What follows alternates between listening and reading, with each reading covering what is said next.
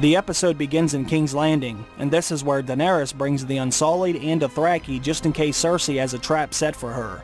She places her armies right outside of King's Landing's doors, and this is where Jaime and Bronn are overseeing King's Landing's defenses, and they see all of Dany's armies outside of King's Landing's doors, and they admire it. Tyrion and the others take a ship and they arrive at King's Landing, and once they are docked, Tyrion, Jon, Daenerys, Jorah, Davos, Theon, the Hound, who has the White in a cage, as well as Daenerys' Dothraki Blood Riders, are awaited by Bronn when they arrive. Brienne and the Hound see each other, and Brienne is amazed that the Hound is somehow alive. They talk about Arya, and the Hound asks Brienne if she should be the one who's protecting her. Brienne says that the only person needing protecting is the one who gets in Arya's way. The Hound smiles and he says he doesn't plan on being the one to do that. Another reunion is with Tyrion and Podrick, and Podrick still admires Tyrion and loves him, and he even says to him that Tyrion is still his lord. While Tyrion is there, he looks around the dragon pit thinking it could be a trap. Cersei arrives with Qyburn, Euron, and the Mountain. There is no Clegane Bowl in this episode, but the Mountain and the Hound do see each other, and the Hound gives him a look that says, "One day I will finish you off." The Hound brings in the cage with the captured White to the middle of the dragon pit. Cersei asks Tyrion where Daenerys is, which is when Daenerys arrives on top of Drogon with Rhaegal flying at her side. Everyone is amazed by this, even Cersei and Euron, but then Cersei wonders where the third dragon is. But the person who is most amazed is Euron by Drogon's arrival. Theon and Euron also have a reunion at the dragon pit, and Euron challenges Theon by asking him if he's ever going to do anything about his sister Yara. Theon says he will touch on that later. Jon then tries to explain that the Great Other is real and they need to unite to come out victorious. Cersei doesn't believe Jon, but the Hound opens the White's cage and the White comes out like a wild beast, running towards Cersei, but the Hound also has him chained up so he can't reach her. Cersei is surprised by this and she's afraid, and this is when the Hound starts to demonstrate how a White cannot be killed by just chopping it up bit by bit, since it continues to move even when the Hound cuts it up. Jon yells out that there are only two ways to kill a White. First is with fire, so they set fire to one of the White's arms, and the arm stops moving and the White displays pain. The second is with dragonglass, and Jon uses some to stab the White, and that's when the White dies. This is when we hear Jon's speech from the trailer about the Great War. Euron pretends to be afraid, and Euron asks how many of these creatures are there, to which Jon says hundreds of thousands. Euron asks Jon if they can swim, and Jon says no. So that's when Euron says, well, I'm gonna go back to Pike, and that's when he leaves. Cersei and Daenerys see the danger together, but Cersei says once the long night is over, she must still be queen, and she offers Jon to be the Warden of the North. But Jon then swears an oath to Dany in front of everyone. Jon says he can only serve one queen, and his queen is Daenerys Targaryen. Cersei is very surprised that a northern savage has said something like this. Cersei is pissed off and she leaves, and she's unwilling to collaborate because she is not going to be bending the knee to Daenerys. Brienne tries to convince Jaime to change Cersei's mind. Jaime says he admires her loyalty to the Starks, but Brienne says fuck loyalty, it's about survival. Jaime has seen all this and he believes the long night, and he says he's going to do his best. Now that Tyrion, Jon, and Daenerys have seen Cersei's negative response, it might mean that they won't have the support of the southern armies as support in the north. Tyrion heads to the Red Keep with the Mountain right behind him. Tyrion and Cersei have a conversation about how she blames him for all of the things that the Lannisters have gone through. She talks about how he killed their mother and father, and Tyrion said there was nothing he could do. Tywin wanted him dead, so he killed him instead. Then Tyrion says, if I'm so evil, why don't you order the Mountain to kill me? Cersei doesn't give the command. Tyrion notices Cersei isn't drinking any wine, so he knows she must be pregnant, and she doesn't deny this. Tyrion and Cersei walk out to meet the rest of the people that are in the dragon pit, and Cersei tells them that after speaking with Tyrion, she will send troops to the north to help against the others. Tyrion and Daenerys talk about how Daenerys told Jon she can't have any children, how the dragons are her only children, but Jon doesn't care if she can have any children. Up in Winterfell, Sansa and Littlefinger have a discussion. Littlefinger tells Sansa that Arya is very dangerous. Why would she choose to come back to Winterfell now? What will Arya do with the letter? This is all part of Littlefinger's plan to split the sisters apart. Daenerys and her group leave the dragon pit and they go back to the war room on Dragonstone.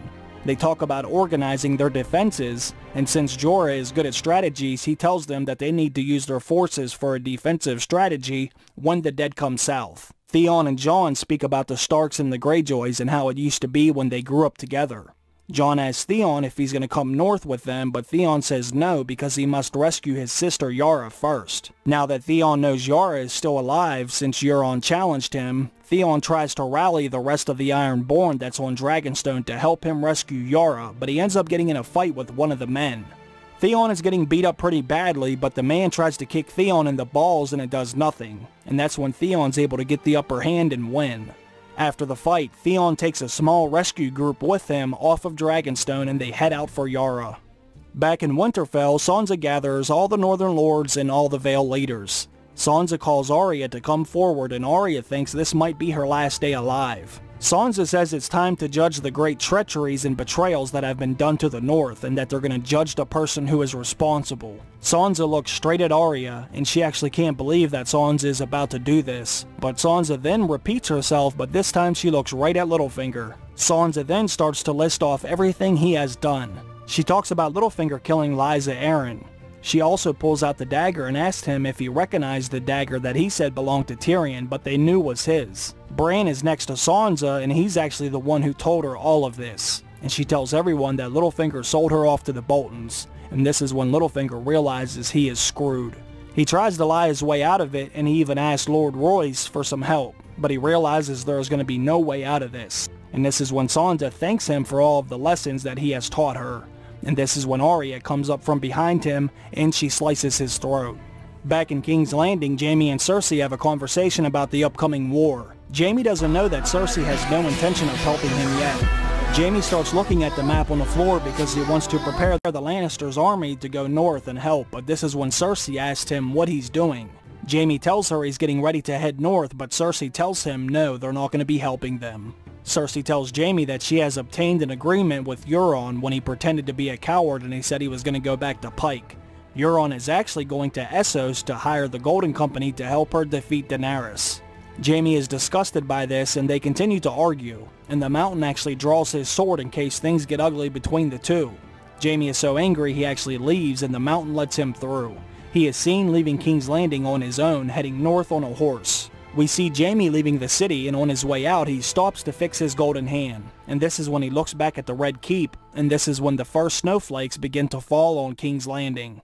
Back in Winterfell, Bran is visited by Sam, who he recognized from when Sam helped him get north of the Wall. Bran asks Sam what he's doing there, and Sam said he needs to speak with Jon. And Bran says he also needs to tell Jon some things. Sam asks Bran what he needs to tell Jon, and Bran says that Jon isn't Ned's bastard, but he is Lyanna and Rhaegar's son. He says that he was born in Dorne, and his name isn't Jon Snow either, his name is actually Jon Sand.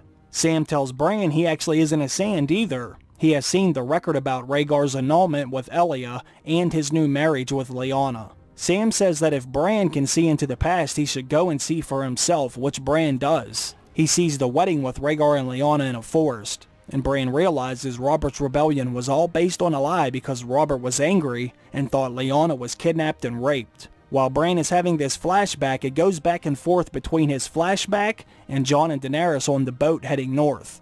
Jon and Daenerys enter a cabin together on the boat, and they begin to take off each other's clothes and have epic boat sex.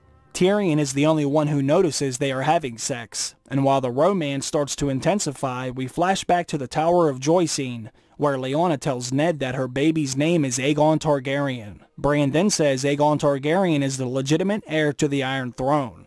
Arya and Sansa finally make up and reconcile. Arya tells Sansa that she's the strongest woman she has ever met, and Sansa tells her that she could have never achieved the things that Arya has. The last scene is at the Wall. We see the events through the eyes of Bran while he is warged into a bunch of crows. It's at Eastwatch where Tormund and Beric are at. We see the army of the dead with the blizzard following them. Tormund and Beric are shocked as they see this, and out of nowhere the Night King flies in on Viserion. Viserion starts to do flybys attacking the wall with a blue flame. It starts to focus on one part of the wall that starts melting. The wall starts to break apart into a V-shape which leaves the wall open to the great other.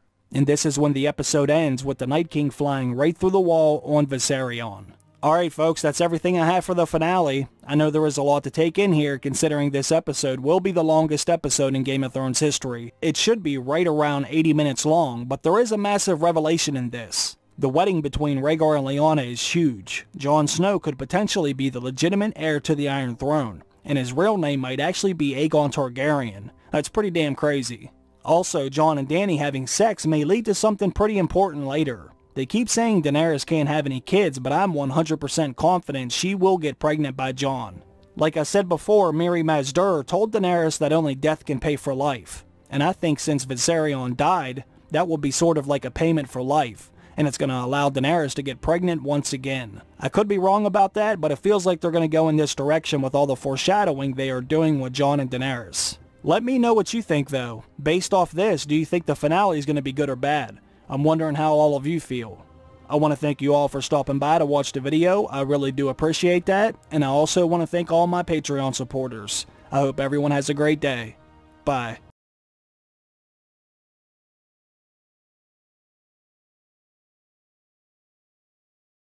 I